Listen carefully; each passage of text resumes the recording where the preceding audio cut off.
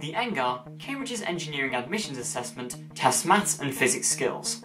In this video, I'm going to be diving into some questions to give you a taster and to help you with how to approach them. My name is Sam, and this is Oxcentric. If you haven't already watched part 1 where I introduce what the ENGAA is and discuss some tips and tricks, I'd highly recommend watching that first. I've taken these example questions from the ENGAA syllabus from 2019, so this should be representative of the current type of question, although I do think these are slightly easier than some of the toughest past questions. I'm going to briefly put the question on screen before I start talking through my explanation, so if you want you can pause the video at this point and attempt the question before I talk you through my solution. And without further ado, let's get started. So this is our first question, and this is from section 1, part A, which is the standard maths and physics. So, a ball is thrown vertically upwards and leaves the thrower's hand with a speed of 12 meters per second. It can be assumed that all of the initial kinetic energy of the ball has been converted into gravitational potential energy when the ball reaches its highest point. To what height does the ball rise? So we know that this is probably going to be a conservation of energy problem. So in this case we are told that the ball initially has kinetic energy, which is equal to half mv squared, and this is converted into gravitational potential energy, which is equal to mgh.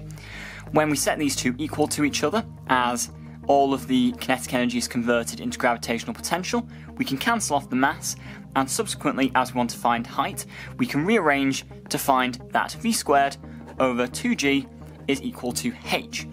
Now, beyond this point, it's just a matter of subbing in some values. So v is equal to 12, hence v squared is equal to 144, and g is equal to 10 as given here in the question. So therefore h is equal to 144 over 2 times 10, which is equal to 7.2 meters. Therefore, our answer is going to be A. Question 2. A shape is formed by drawing a triangle ABC inside of the triangle ADE. BC is parallel to DE, and then we're given some various side lengths. So AB is equal to 4 centimeters, BC is equal to x centimeters, DE is equal to x plus 3 centimeters, and DB is equal to x minus 4 centimeters. So also that means that this side AD, x minus 4 plus 4 is all equal to x centimeters. So what is the length in centimeters of DE? So we're told that the shape is formed by drawing a triangle inside of this triangle ADE. So therefore, we can say that the triangle ADE is an enlargement of the triangle ABC. So they should have all the same angles, that angle is shared, these angles would be the same, and so on. So therefore, we also know that the ratio of enlargement for the sides is going to be the same. So for example, the ratio of DE to BC should be equal to the ratio of AD to AB. So let's think about those ratios. So x plus 3 over x, that's between DE and BC, and it's equal to the ratio of AD to AB. So x over 4. Now, we need to rearrange this a bit because we can't solve for x in this form. So 4 times x plus 3 is equal to x squared. Do a bit of rearranging here. Minus 4x minus 12 is equal to 0. Now, from this point, we can refactorize this. So this will actually factorize to x minus 6, x plus 2 is equal to 0. So now this gives us two solutions for x equals 6 or x equals minus 2. Now, as this is a real-life triangle, we can't have a negative value for x, because BC can't be minus 2 centimeters long. Therefore, x is equal to 6. DE, therefore, is equal to 6 plus 3, as it's x plus 3, is equal to 9 centimeters, meaning that the answer is C. So this is question 3, which is taken from section 1, part B. A particle of weight 5 newtons is held in position by 2 light ropes. One of the ropes makes an angle of 60 degrees with the upwards vertical, and the other is horizontal. What is the tension in the horizontal rope? So what might be useful is to draw a diagram to represent this.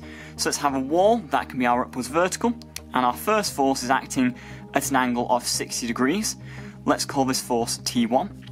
Here's our particle, and that has the weight mg, which is 5 newtons, acting upon it. And we also have a second rope, which has a tension of T2, and that's going to be attached at a different place. So, we are told in the question that the particle is held in position. So, for this reason, we know that the forces acting upon the particle are in equilibrium, and we also know that forces in equilibrium form a closed triangle. So let's draw that out now. So we are told, because this is horizontal and this is the upwards vertical, this is going to be a right angle. That's going to be our T2, 60 degrees. That's going to be our 5 newtons, and that's going to be our T1. So from here we can actually just use the definitions of tan theta is equal to the opposite of the adjacent. That's our adjacent, that's our opposite. So tan 60 is equal to root 3, and A is equal to 5. Therefore, root 3 is equal to T2 over 5, and therefore T2 is equal to 5 root 3. Therefore, our answer is going to be A. Question 4. What is the smallest possible value of the integral from 1 to 0 of x minus a all squared with respect to x as a varies? So let's think about what that graph might look like first. So what this graph basically is a standard quadratic but displaced by a to the right. So we want to minimise the area underneath to make the integral as small as possible. And just by inspection, say if we chose 2 arbitrary points, then these 2 arbitrary points that are further away from the centre have a lot bigger area under them than those 2 here, which are slightly closer to the centre. So ideally, to minimise the area, we want to have the centre slap bang in the middle of our range that we're working with. So by inspection, if our ranges were 0 and 1, obviously not quite to scale, then we would have a as equal to a half. So therefore we're going to use a is equal to a half. So we're going to do our integral from 1 to 0 of x minus half all squared with respect to x, which is going to be x minus half cubed over 3. And now we just have to sub in some of our limits. So 1 minus half cubed over 3 minus half, 0 minus half cubed over 3. So we can again expand this. So it's half cubed over 3 minus, or in this case because of minusing a minus, plus half cubed over 3, which is going to be equal to 1/8 over 3 plus 1/8 over 3 quarter over 3, which is equal to 1/12. So therefore our smallest possible value is 1/12, and the answer is A. So this is question 5, which is our first from section 2. A seismic wave causes the surface of the Earth to vibrate. The vibration at a building some distance from the epicentre of the earthquake has a period of 2 seconds. A second building is 1 kilometre further from the epicentre. The vibration at the second building is pi over 3 radians out of phase with that at the first. What is the speed of the wave? Okay, so a good start point would be to use the formula for wave speed. So v is equal to f lambda, where f is the frequency and lambda is the wavelength.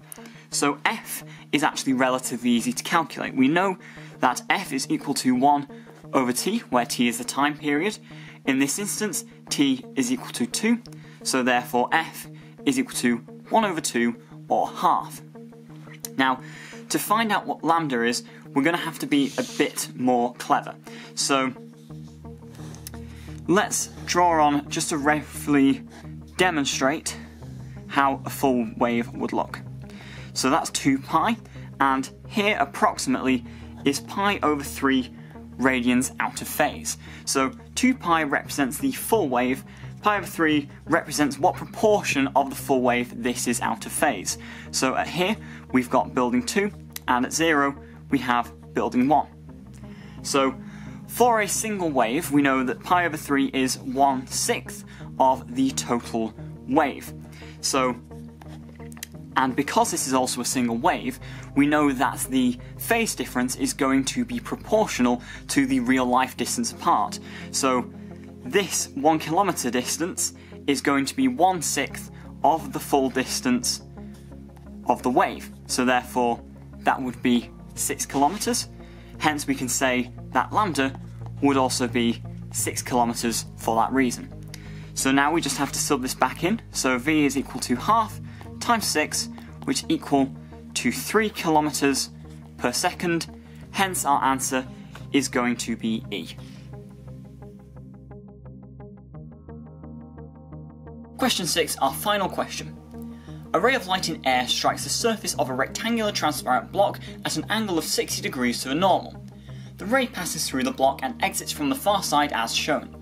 The width of the block is 5.0 centimeters, and the distance between the normal at the point of entry to the block and the normal at the point of exit from the block is 2.5 centimeters. So what is the refractive index of the block? Okay, so we know in this question that we're going to need Snell's law. So that's the formula n1 sine theta 1 is equal to n2 sine theta 2, where in this instance sine theta 2, or theta 2 in that case, is here, and sine theta 1 is taken from here. So n1, we're told that the block is in air, so n1, the optical density of air, is equal to 1. Now for sine theta 1 is equal to sine 60, and that is equal to root 3 over 2. So therefore we know root 3 over 2 is equal to n2 sine theta 2. Okay, so the ultimate thing we want to find is n2. So that implies we should be able to deduce what sine theta 2 is. So we can do this using some of the lengths that we have. So we're told that the block is a rectangle, so this angle here is a right angle. Now, this means we can redraw this as a new triangle here. So this is theta 2, which we want to calculate, and we've got the length here of 5 centimeters, length here of 2.5 centimeters, or 5 over 2, and an unknown hypotenuse. Now, there's a couple of ways we could go about finding theta 2. One potential way would be trying to find tan theta 2 and working from there. However, tan theta 2 would be equal to 1/2, and this isn't a standard value, so we're going to have to try something else. Sine theta 2 is equal to the opposite over the hypotenuse. So if we calculate what the hypotenuse is, then we're sorted. So h is therefore equal to the square root of 5 over 2 all squared plus 5 squared, equal to 25 over 4 plus 25, equal to the square root of 125 over 4 is equal to 5 root 5 over 2. So that is our hypotenuse, and we know that sine theta 2 is the opposite, so 5 over 2 over our hypotenuse. So therefore, sine theta 2 is equal to 5 over 2 over 5 root 5 over 2 is equal to 1 over root 5. So perfect, now we can substitute this back into our earlier formula. So root 3 over 2 is equal to n2 over root 5. And when we multiply both sides by root 5, root 3 times root 5 over 2, and therefore this will go to root 15 over 2. Therefore, we know that our answer is going to be H. So that concludes my exploration of the Cambridge ENGAA. This is a tough test, but with enough practice you can absolutely nail this exam. As long as you watch the clock, know the content, and keep your cool, everything should go smoothly. If you enjoyed this video, please like and subscribe for more content.